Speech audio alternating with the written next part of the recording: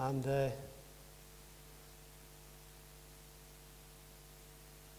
I just say a word of thanks for the welcome that I've received this evening, and for the invitation to come along again to Kilkeel this evening and to bring a message in the gospel. It's a joy to be here. I've been here before.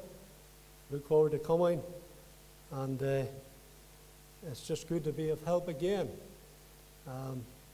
This evening, with the pastor being away in Saintfield tonight. So it's good to be here. Thank you for coming. And I must say, the Kingdom of Mourne is looking powerful well this evening. And it's just been lovely to come, take a drive up this evening, and to meet with people like-minded. And as we've been singing already, I already enjoyed the singing already this evening, and to sing the lovely pieces that we've been singing already. And certainly the gospel already has been well told in those pieces that we have been singing. I want to read this evening in 1 Timothy chapter 1, if you have your Bible with you. 1 Timothy chapter 1.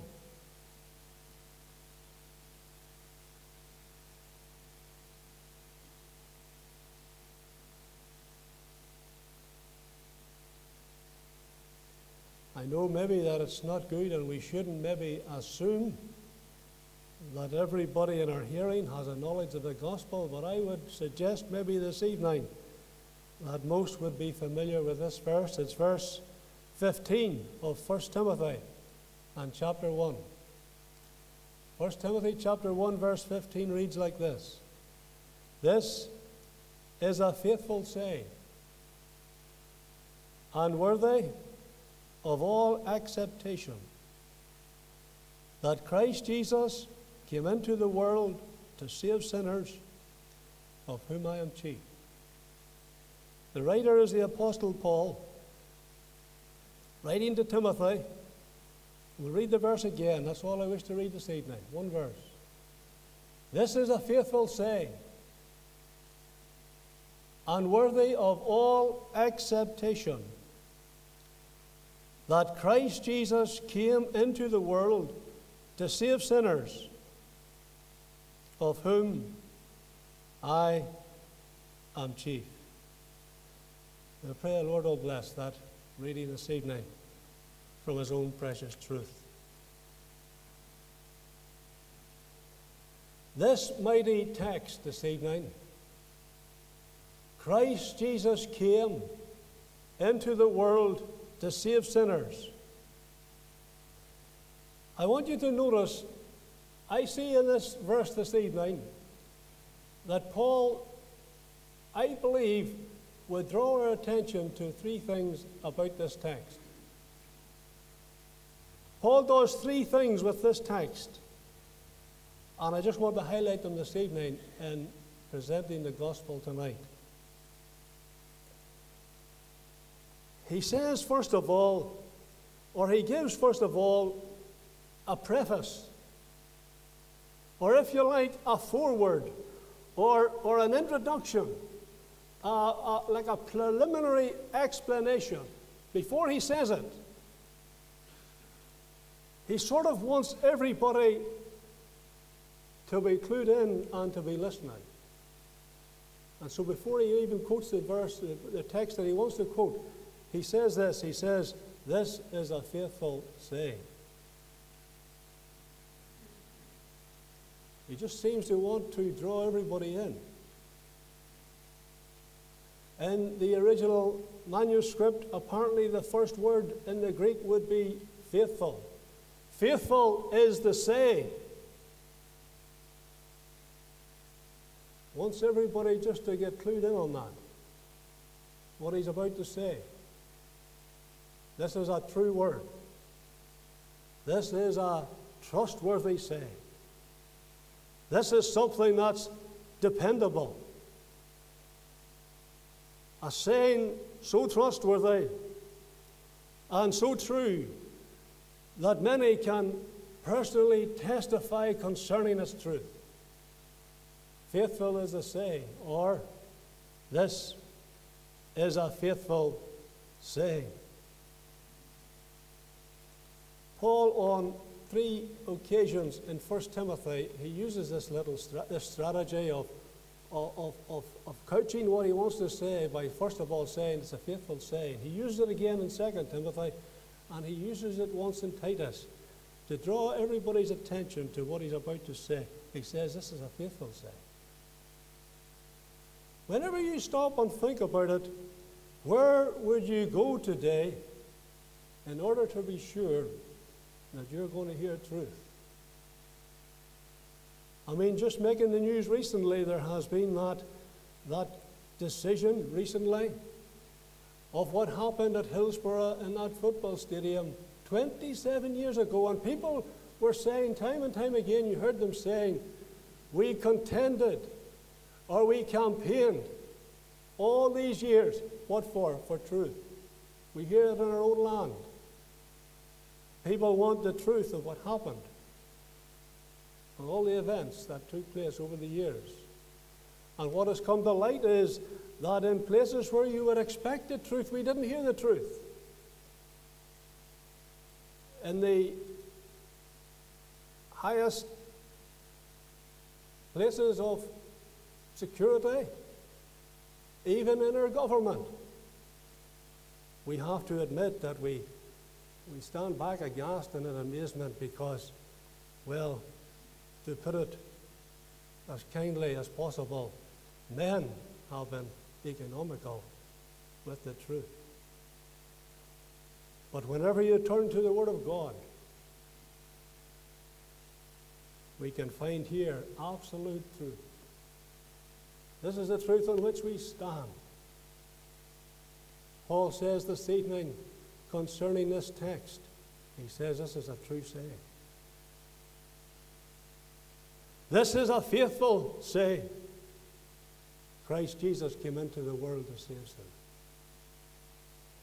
You see, this lovely text, Christ Jesus came into the world to save sinners, this is really the heart of the gospel, isn't it? I mean, we quote John 3:16 and we say, as it's already been read this evening, there's the gospel in a nutshell. We used to sing in our day in Sunday school concerning John 3:16, 25 words in John 3:16. No greater text ever been seen. 12 words about God, 12 words about me, and the central word is Son. Son in the center, verse 16, John 3. For God so loved the world that he gave his only begotten. 12 words about God. He gave his only begotten Son, that whosoever believeth in him should not perish but have everlasting life. That concerns us. Whosoever believeth. What a text it is. Aye, the gospel in a nutshell. In Luke's gospel, the truth concerning Luke's gospel is in verse 10 of chapter 19.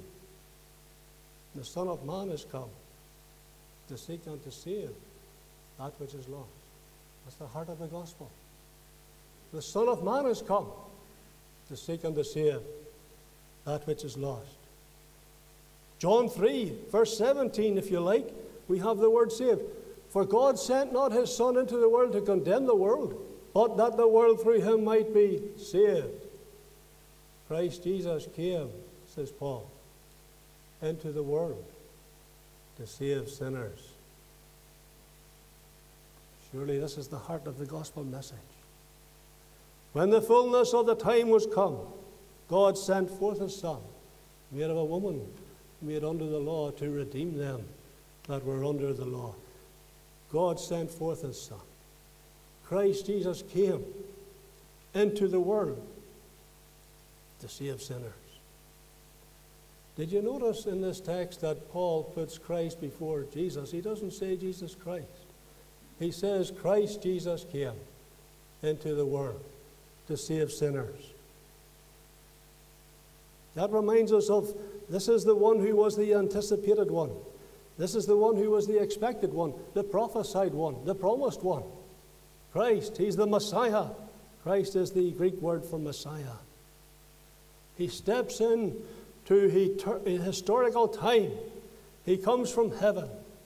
John begins his gospel, in the beginning was the Word was with God, the Word was God, the same was in the beginning with God. All things were made by him, without him was not anything made that was made. And then he goes on to say, and the Word was made flesh. John uses 5 words just to describe the Saviour's coming into the world. He's reminding us that he's the Son who was in the beginning with the Father. John in his Gospel presents him as the only begotten Son, the one who was in the beginning with God. Over 2,000 words in Luke's Gospel describing his birth. But John presents him as the Son of God. John just simply says the Word was made flesh, dwelt amongst us. We beheld his glory, even the glory of the only begotten of the Father, full of grace and truth. John the Baptist testified of him. John, it says, bear witness of him. This is he of whom I spake. He that cometh after me is preferred before me. For he was before me, says John the Baptist. John's just the forerunner. And John stood one day on the banks of Jordan and declared, behold the Lamb of God, which taketh away the sin of the world. The gospel message this evening in 9 words tonight in our text is this: Christ Jesus came into the world to save sinners. Tell me this evening, have you ever stopped for a moment and wondered, where would we be? What would we be if it wasn't for the truth of the gospel? Think about it. Think about our text tonight. Christ Jesus came into the world to save sinners. What if he hadn't come? I'm reminded of Paul this evening. I stopped the other night and I thought to myself, you know, Paul uses an argument similar to this. Paul, when he's speaking to those that didn't believe in the resurrection, Paul writes in 1 Corinthians 15, if there's no resurrection of the dead, well, then Christ is not risen. And then he says, and if Christ is not risen, then is our preaching in vain and our faith in vain. Then he goes on to say, and if Christ be not raised, your faith in vain, and we're still in our sins. If Christ is not risen, Paul says there's no hope for those that have fallen asleep. If the Lord's not risen. Then he goes on to say, but in Adam all die, but in Christ are all made alive. What if the Savior never came? Christ Jesus came into the world to save sinners. Do you know what we were left with in that text if he never came? We were left with one word: sinners. That's where we would be this evening.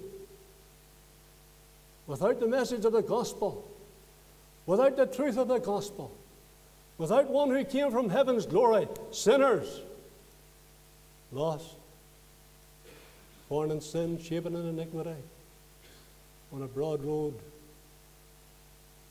taking us to a lost eternity, sinners. No wonder Paul, he wants everybody to tune in.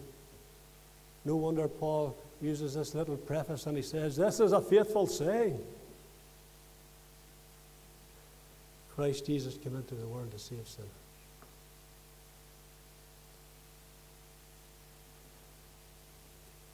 I was reading Romans 5 the other evening. And those first 12 verses of Romans 5. And I read verse 6, which says, for when we were yet without strength, in due time, Christ died for the ungodly. For when we were yet without strength, in due time, Christ died for the ungodly. And I thought to myself, as I had been thinking of this verse, what if the Savior hadn't have came? And I looked at the verse again, and I think all it would say is this: without strength and ungodly. The rest of it wouldn't be there. Ever think of that?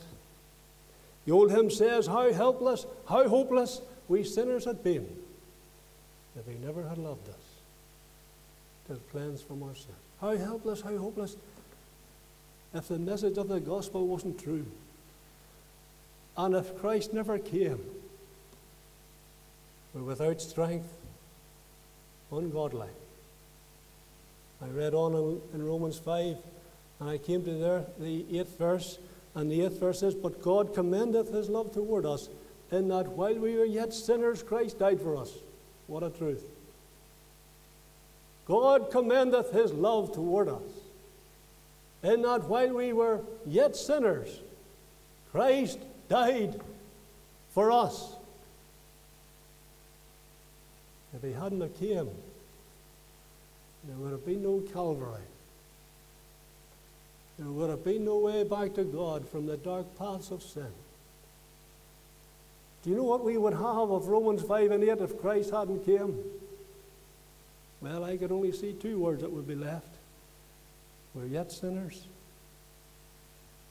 Yet sinners. Without strength, ungodly, verse 6.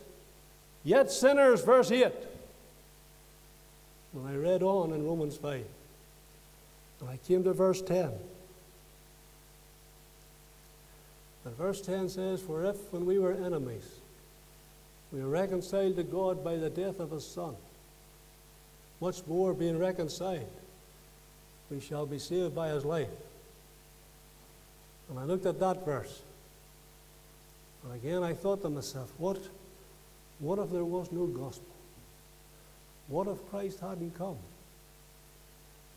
Where would we be without the message and the glad tidings of God's so great salvation? Romans 5 and 10, I had to conclude, would consist of one word. The word would be enemies. Or if when we were enemies, past tense, when Paul writes in Romans 5 and 10. What if we're still enemies without salvation? Our backs toward God. Descendants of Adam. Men like Cain. Esau. No time for God. Enemies. Aye, without strength. Ungodly. Yet sinners. Enemies. And I read on in Romans 5. And I came to verse 12. And I read verse 12. Wherefore, as by one man sin entered into the world, and death by sin, and so death has passed upon all men, for all have sinned. And I read the verse again. And I looked at it again. And I thought to myself, if Christ hadn't have came, Romans 5 and 12, every word of it would still be as it is. Wherefore, as by one man sin entered into the world, and death by sin, and so death has passed upon all men, for all have sinned. That's true this evening. If you're in our meeting tonight not saved, that's true of you tonight. Sin entered into the world. Death by sin. Death has passed upon all. We're all sinners in the sight of God. And if you're not saved, that's who you still are. Sinner in the sight of God. I dying one day. I'm going to die without hope. Wherefore, as by one man, Adam, sin entered. We all descended from Adam. Sinners by birth. Sinners by practice. Sinners by nature. Sinners by choice. Sin entered into the world, and death came with it. Whenever I stand, I often think, when I stand around an open grave at the most recent funeral I'm at, I often think to myself, not a bit of wonder God hates sin. Not a bit of wonder God will judge sin. Sin entered. and death because of sin. And death has passed upon all men. For all have sinned. For all have sinned and come short of the glory of God. That's where you are tonight. If you're not saved. What a message. How helpless, how hopeless. If it hadn't been for the one who left heaven's glory and came down to the sin-cursed scene of time and went his way to Calvary and there laid down his life a ransom for all and bearing your sin and my sin in his own body upon the tree. And Paul's about to make a lovely, mighty statement. And before he even utters a word of it, he wants to make sure all here. It's like they talk about a town crier in a bygone day, going out and shouting, hear ye, to draw everybody's attention. Paul says, that's a faithful saying. Or it's like a master of ceremonies who sort of takes a spoon and raps the table to get everybody's attention. Paul says, this is a faithful saying. Tell it. Shout it. Declare it. Preach it. Broadcast it. Everybody needs to hear it. Publicize it. Christ Jesus came into the world to save sinners. Oh, if only I could create the anxious thought. I was thinking recently about an anxious thought. It's a phrase that I hear in every prayer meeting, I imagine, that I attend before the gospel. People saying, Lord, we can't create an anxious thought. And I would agree with that. But yet we stand up here in Lord's Day evenings and we try to create the anxious thought, don't we? Oh, that God would take the Word of God. And the Spirit of God would take the Word of God and apply it to the heart of some tonight. And create that anxious thought regarding your soul. And cause you to see that I'm a sinner in the sight of a holy God. But Christ Jesus came into the world to save sinners. Oh, if only some could learn that again. For the very first time, maybe, and grasp it. Paul says it's a faithful saying. He wants to draw everybody's attention to it.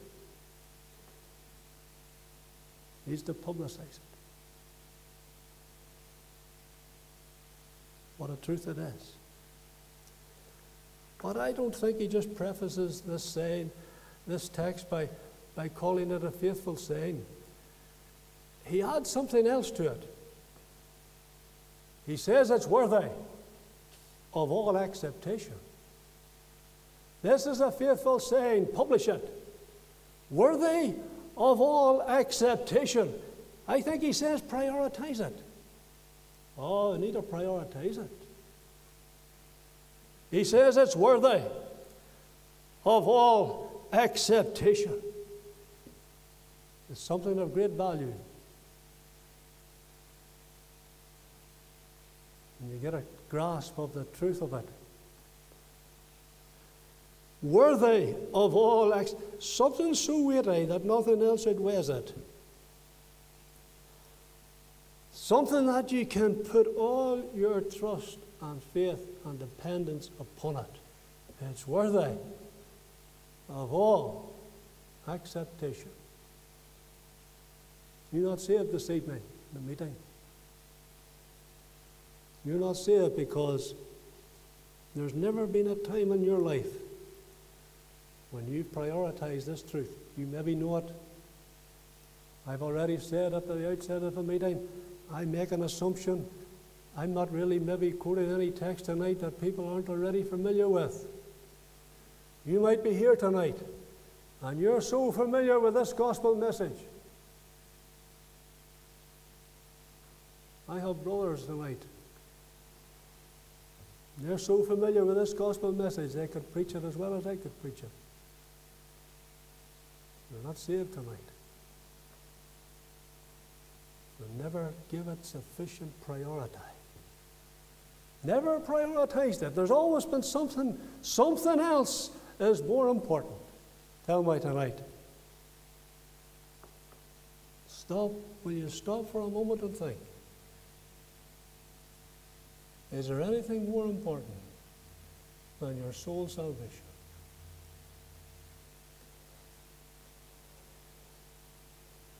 Need to be careful how you treat this text. Need to be careful with it. Paul says it's worthy of all acceptation. Up until now,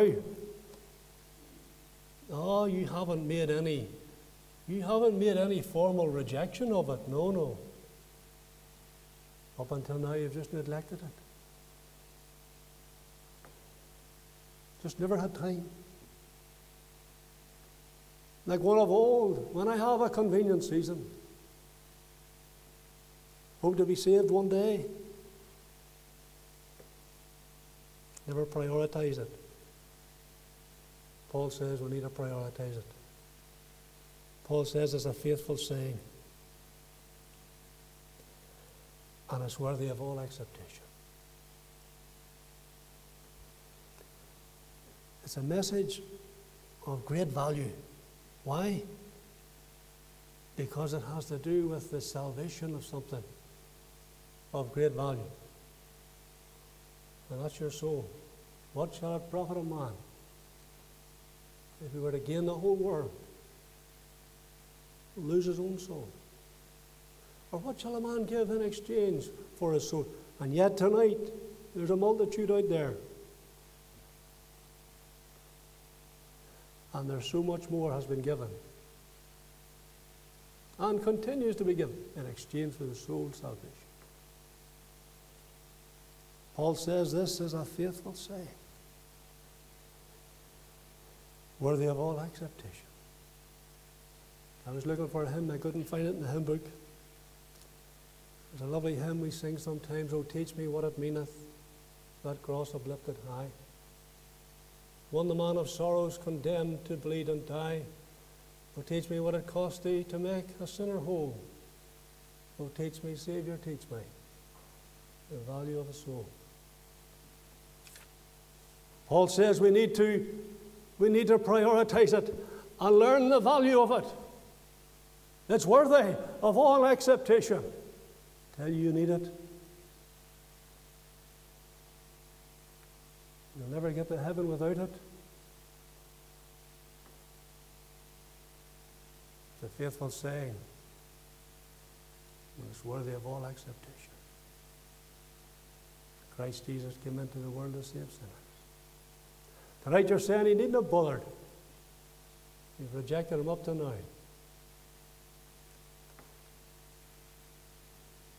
I tell you, you need to go out of time and into eternity with a saved soul. You ready to meet God? Sins forgiven? Sure of it? Can you sing tonight, "My sin, oh the bliss of this glorious thought, my sin not in part, but the whole is nailed to his cross, and I bear it no more, and it's well with my soul." Can you sing that this evening? Because there's a time in your life when you prioritize the truth of the gospel, and you said to yourself, "I need it." Worthy of all acceptation. The Apostle Paul, in this little verse tonight, he just doesn't give it a preface. He just doesn't say this is a faithful saying and worthy of all acceptation. And then he quotes the text. I think he also gives it an addendum. He puts a little footnote to it. He says, Christ Jesus came into the world to save sinners, of whom I am chief. Whom I am chief. Paul says, I believe, Paul says concerning this text, he says, oh, it's a faithful saying. We need to tell it. We need to make sure all hear it. We need to declare it. We need to publicize it. It's worthy of all acceptation, he says. We need to prioritize it. Paul quotes the text. He says, Christ Jesus came into the world to save sinners, And then he personalizes it. We need to personalize it. I love the way Paul personalizes it. He thinks of it again. Oh, he came into the world to save sinners. He came into the world to save me. Paul says, of whom I am chief. He saved the chief of sinners when he saved me, says Paul. He personalized it. That's what you need to do. If you're ever going to find God's salvation, you have to personalize it. Aye.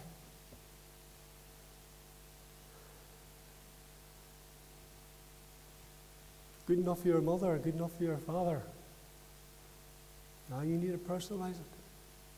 I worked with a man and he said to me one day, my son's like you. And he's all pleased. Son was saved, going to meetings. He said, my son's just like you, and he's all pleased about it. The man himself not saved. I said, what about you? No good having others in the family saved and ready for heaven, and knowledge of sins forgiven, and knowing that all is well with the soul. You need to personalize it for yourself. Paul says, of whom I am chief. That hymn I quoted earlier, there's a lovely verse in it. I think it's the last verse. So teach me what it meaneth, for I am full of sin. And grace alone can reach me, and love alone can win. Oh, teach me, for I need thee. I have no help beside. Chief of all the sinners, for whom the Saviour died. Galatians 2:20, Paul says, I'm crucified with Christ. The old man got to the cross, and the old man finished there at the cross. I'm crucified with Christ. He says, nevertheless I live. Christ liveth in me. He says, I got new life at the cross. He says, the life that I now live, I live by faith in the Son of God. He says, I live by faith in the Son of God who loved me. I live by faith in the Son of God who loved me and gave himself for me. Ah, that's it. You need to personalize it. You need to get to the place where you recognize your need of a Savior.